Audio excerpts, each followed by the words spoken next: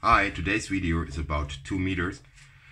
The one on the right hand I have quite a long time, 10 to 15 years, is the Aneng MMP3. It was quite expensive, 40 bucks almost. And on the left hand we have the Aneng AN302. I just bought a few days ago at Banggood, a few weeks ago, then it takes 2 weeks to arrive here, for $9, so less than €9. From the specs, this one is better. It has 6,000 counts. This is a 2,000 count one, and it has a built-in flashlight. Okay, I don't know why you need a flashlight on a meter. It runs from 1 tier 2032. This needs the, it's the competitioner to the CR2032. It's the LR44. I think both are quite often used.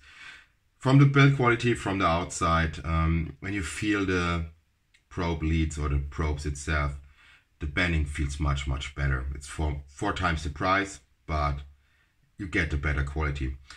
Both print on the outside 600 volt Cat 2, 300 volt Cat 3.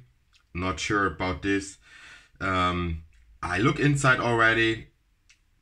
It's a killer thing. Then from the how to use it, I will switch on both on. Here you have the manual range wheel, like in a classic multimeter. Volt AC, volt DC, millivolt AC only, ohms, diode test, and beeper, capacity, and frequency. So, and here you can hold, select, range, whatever.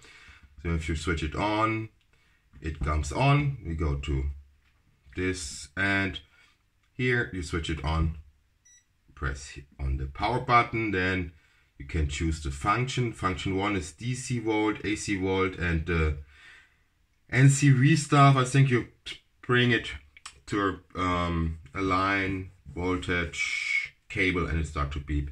Don't know why they now have it in almost every multimeter. Then you have the select button. It switch on true RMS. Then it switch between the functions. So at the moment we are at the function 2. EF, it's the beeping thing. Oh, start to beep already. Somewhere is electric field. Whoa, maybe it's the phone. That's why I don't think that this function is useful. Then you press the function button. Now it is on function 1, function 2 now. Millivolt, ohm, diode, beeper, capacity, and hertz. So almost the same like the Aneng. What else at this part? Okay,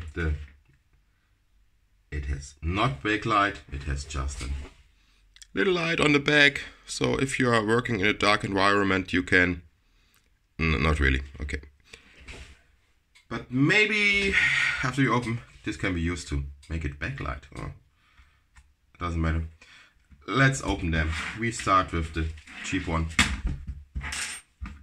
Screwdriver. Magnet. One magnet would be enough.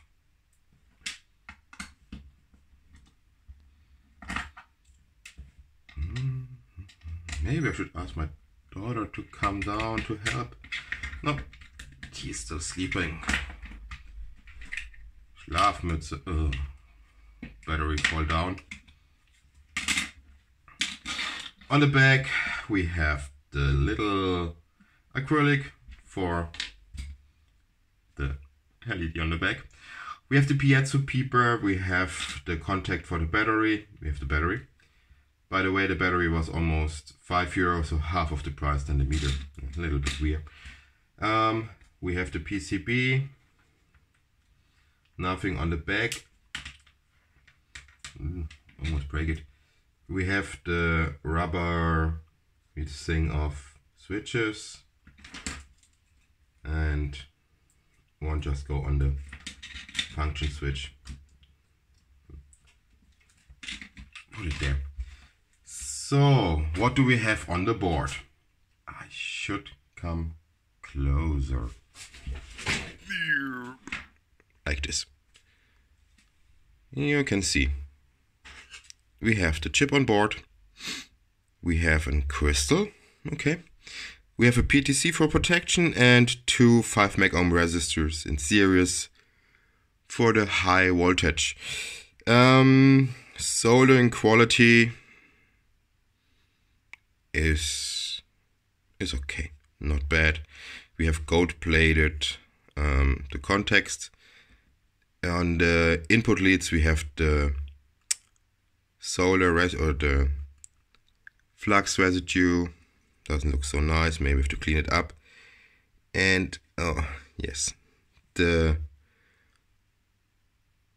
leads, the quality here is quite bad. So maybe I'll undo this and just resolder. Focus. Hello. You can do it. There. That is really not good quality here. So that's all about this board. Let's go there. Now time to take apart the bending. The bending has only one screw in the back.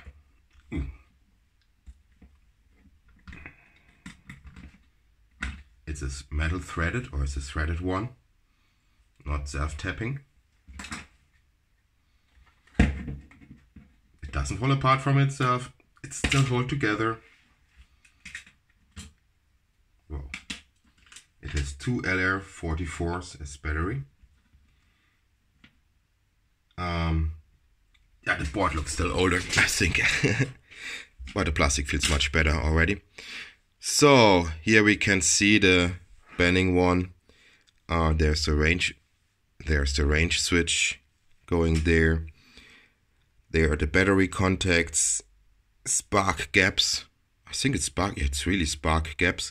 We have 1, 2, 3, 4, 5 resistors in series for input protection voltage stuff. They mark the spring. This is a spring. They mark it as spring for the shielding. 2 more springs here, not marked as springs, for the piezo beeper. We have a crystal here and in chipsets, and 1319 PEF FS9721 underscore LP3 R2AKN blah 3. We have more diodes up here, no idea why. 2 trimmer ports, so still need to be, I don't know how to say, manually trimmed.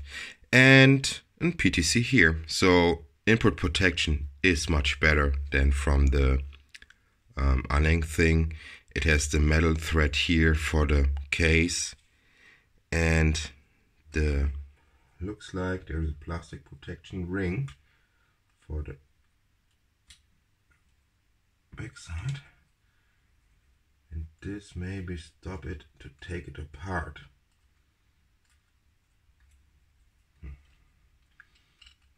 Let's stop me. Okay. Whoa. Yeah. Now we are in. Nothing, not much on this side. Here also hot glue to protect the,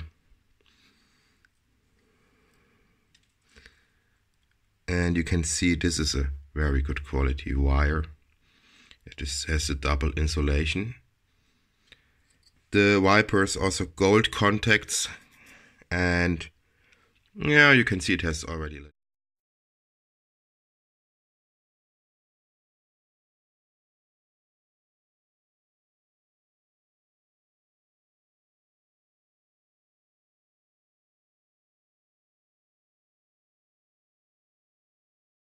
So both meters are back together.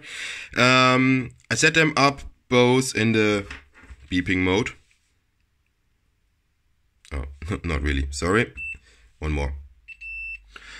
because I only want to test voltage and beepers, so the rest is not so interesting for me.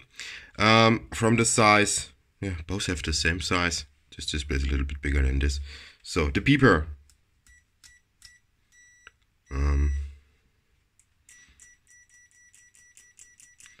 Yeah, very responsible, that's okay. Not so loud, I think. The banning. Yeah, it has the shroud here for isolation, but you see, also very responsible and very loud beep. This is what I like. So next one, check the voltage. How Dave Jones always say, check the voltages when you search something doesn't work. For this I bring in the UniT61E for comparison, to compare the things. Bring them up a little bit. Wait, I have something here.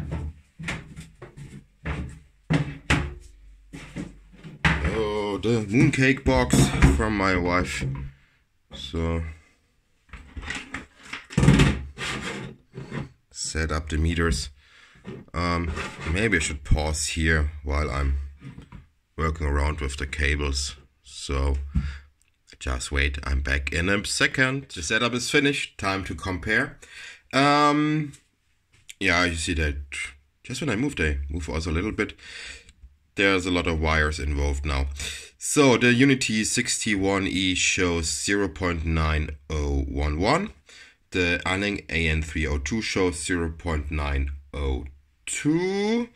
And the banning shows 0.899. But it's the most stable one. At the moment, this is closer to this. This is out of 0.02 and this is 0.001. So this is a little bit closer. Let's switch to let's say 1.5. Okay, the power supply is the most inaccurate. Now we have 1.506. Ignore this. This has more. We have 1.508 and 1.503. This time this is 3 less. So the last digit is 3 less. This is 2 more, 3 more. So close together. Of course, I don't know which one is the best, or from the specs, the UniT should be the best. But from the accuracy, even it's a very cheap one and the quality, the build quality is not good, this doesn't look so bad compared with the banning. Now let's see what happened if we go to 2 point something. Let's go to 2.5. It's a little bit down.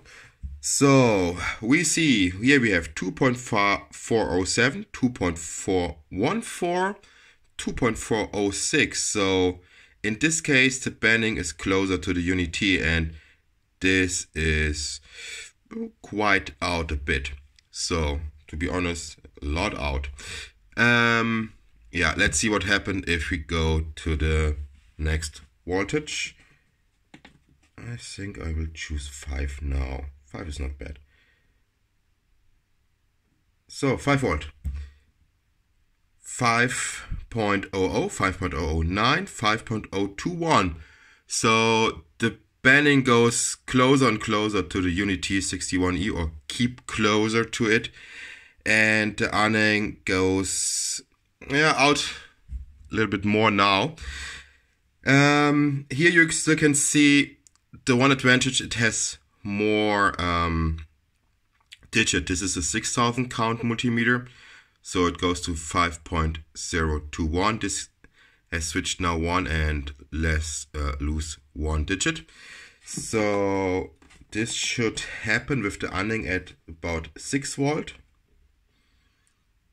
Then about 8 volt. I think it was an 8000 count meter.